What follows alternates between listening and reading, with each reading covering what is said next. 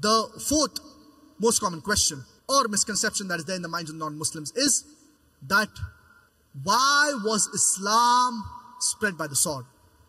Islam comes from the root word salam, which means peace. It is also derived from the Arabic word silm, which means to submit your will to the will of Allah subhanahu wa ta'ala. Thus, Islam means peace acquired by submitting your will to the will of Allah subhanahu wa ta'ala. Islam, it is the religion of peace. Each and every human being in this world is not in favor of maintaining peace. There are many who would want to disrupt it for their own personal gain. This is precisely the reason why we have the police that needs to use force sometimes so that peace and justice will prevail in the country. Islam exhorts its followers towards peace. But sometimes force has to be used in order for peace and justice to prevail. So Islam is the religion of peace, but sometimes force has to be used so that peace and justice will prevail in the country. And the best reply to the misconception that Islam was spread by the sword is given by the famous historian Dilassi O'Leary in his book Islam at the Crossroad. On page number 8, he says that history makes it clear that the legend of fanatical Muslims sweeping across the world, forcing Islam at the point of the sword, is the most fantastically absurd myth that historians have ever repeated. We Muslims, we ruled Spain for 800 years. We Muslims, we ruled Spain for a long duration of time. Yet today there are many non-Muslims who are available in Spain. Later on, the non-Muslims came and they wiped out the Muslims. There was not a single Muslim who could openly give the adhan, that is a call for prayer. We Muslims, we were the lords of Arabia. We ruled Arabia for 1400 years. For a few years the French came, for a few years the British came. But overall Muslims ruled Arabia for 1400 years. Yet today in Arabia, there are no less than 9 million Arabs who are Coptic Christians. These 9 million Arabs who are Coptic Christians, they are bearing witness that Islam was not spread by the sword. If we wanted, we could have converted all of these people at the point of the sword. We didn't do it. We Muslims, we ruled India for about 1,000 years. Yet today in India, 80% of the Indians, approximately, they are non-Muslims. They are bearing witness that Islam was not spread by the sword. Which Muslim army went to Indonesia, which has the maximum percentage of Muslims?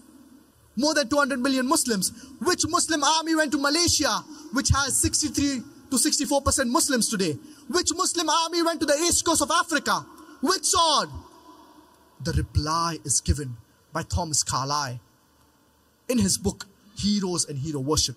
The sword indeed, but where will you get your sword? Every new idea originates in the mind of one man against the whole world, that he will propagate his message. You must pick up your sword and propagate. What sword is Thomas Carlyle talking about? Is he talking about the sword of metal and steel? He's talking about the sword of intellect, the sword of reasoning. Even if we had the sword of metal and steel, we could not use it. Allah subhanahu wa ta'ala says in the glorious Quran, in Surah Al-Baqarah, chapter number 2, verse number 256, La ikraha fi ddin, qad tabayyana ar-rushdu min al-ghayy. Truth stands out clear from error. Let there be no compulsion in religion. Truth stands out clear from error. Allah subhanahu wa ta'ala says in the glorious Quran, in Surah Al-Nahl, chapter number 16, verse number 125, Udu'u ila sabili rabbika bil hikmah wal maw'idhati al-hasana wajadilhum billati ahsan. Invite to the way of thy Lord with wisdom and beautiful preachings, and argue with them and reason with them in the ways that are best and most gracious.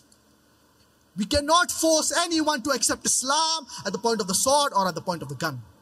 And there was an article published in the Reader's Digest Almanac Yearbook 1984 and was reprinted in the Plain Truth magazine, which showed the increase of the major world religions from 1934 to 1984.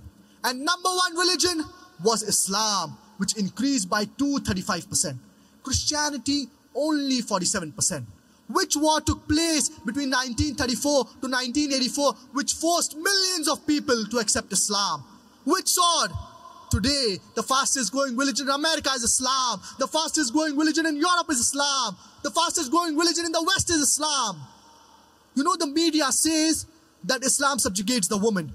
Do you know, out of those people accepting Islam, 2/3 of them are women?